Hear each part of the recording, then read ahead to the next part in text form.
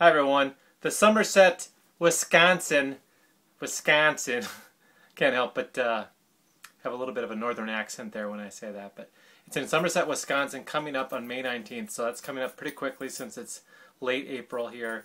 And what I'm started to think about now is what shoes I'm going to wear, along with what shirt, shorts, and all that, so I don't rip my clothes apart and have to throw them away. But I also want to make sure I'm dressed appropriately for the weather and all the mud and the rain and whatever else it's supposed to be. It's still far enough off where I don't really know what the weather would be like, but I'm guessing it'd probably be pretty warm in the 60s or something. But I have a couple shoes here. This first one is the shoe that I wear for all my workouts. It's the Innovate Flight 195, whatever. It's a minimalist shoe. It's really light. I think it's like 6 ounces. I want to wear that one, but I don't want to ruin my shoe because I paid pretty good money for the shoe and I love the shoe. So I'm not probably going to wear that one. But the other options I have, if I go with something I already use, or already have, this is the Asics Gel Cumulus 13. And I use that one for running right now.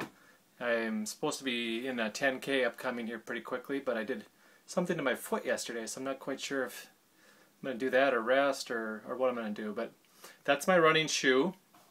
And then this is the actual lawnmower shoe for the lawn. It's been degraded down to lawn mowing shoe, and it's a little rough. It's been around the block a little bit, but I used this out on a trail recently, and it worked pretty well, even though it's beaten down just a little bit. But I want something that is going to be able to let out a water with a mesh type of material that where I can let the water out, and any mud and all that sort of thing is not going to clamp on the shoe where I can't run. It's going to feel like a brick. So I really don't have any good answers yet. I'm not quite sure what I'm going to do. I might look around for some other shoes that are not terribly high priced, but something that's real light and it's going to get all the water out so I can actually keep running without any excuses.